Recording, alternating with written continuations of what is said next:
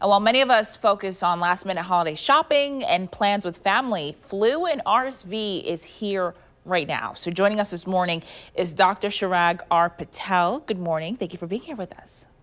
Good morning. Thanks for having me. Absolutely. So tell me about these cases. Are we seeing high levels of flu and RSV cases right here in Jacksonville? Yeah, absolutely. I mean, so there's three that are on our minds, right? So we've got COVID still, influenza, and RSV. The Florida Department of Health releases a weekly update. And last week in Northeast Florida, we saw the COVID case rate be in between 14 to 19%, depending on which county you're in. And since mid-November, that case rate has actually risen. And the past month alone, there's been a near doubling of confirmed cases in Florida. Influenza similarly hit nearly 20% the week of Thanksgiving. And RSV peaked in the summer, spiked again in October, but since then has come down and remained steady around 8%. So the message here is it's not just about one viral illness that's out there. It's about multiple viral illnesses that we need to be protecting ourselves from. Wow. And why are viral illnesses higher this season?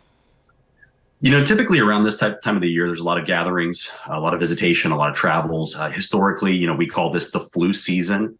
In 2019 and 2021, we saw a doubling of case rate and ED visits just after Thanksgiving.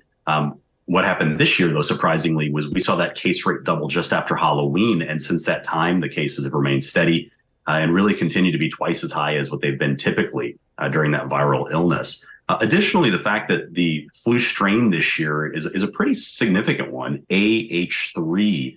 That one tends to be more virulent and spread a whole lot easier, and it tends to make people a lot sicker than they will with other strains of the flu. And we know everybody's bodies react differently to these viruses. Who would you say is most at risk this season? Yeah, there's four main categories that you have to consider of people who are at higher risk for becoming ill. So you've got those who have a compromised immune system, meaning that they've got a weak response, or in other words, either their immune system is slow to respond or doesn't have enough to mount a response. That second category are children, and that's because they have a typically underdeveloped immune system, right? Their immune system is still learning with age and exposure. The third bucket is older adults, and that's just because of a taxed or overworked immune system over years and years of fighting infections. And then lastly is anybody who has a chronic illness like diabetes, cancer, obesity, asthma, emphysema. Their immune system is spread thin because its attention is focused on other illnesses or conditions. And so there's a lot of people out there who can be at risk for a lot of different reasons. And before we run out of time, Dr. Patel, what can we do to stay safe this holiday season? Yeah, you know, despite new viruses, new variants, prevention strategies are still the same as what we've stressed from the beginning of this pandemic.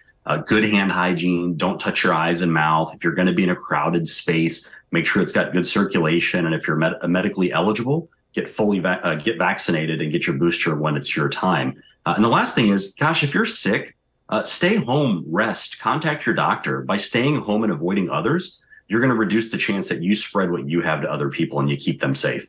All right, absolutely. Thank you so much, Dr. Patel. It was great information and a pleasure having you on this morning.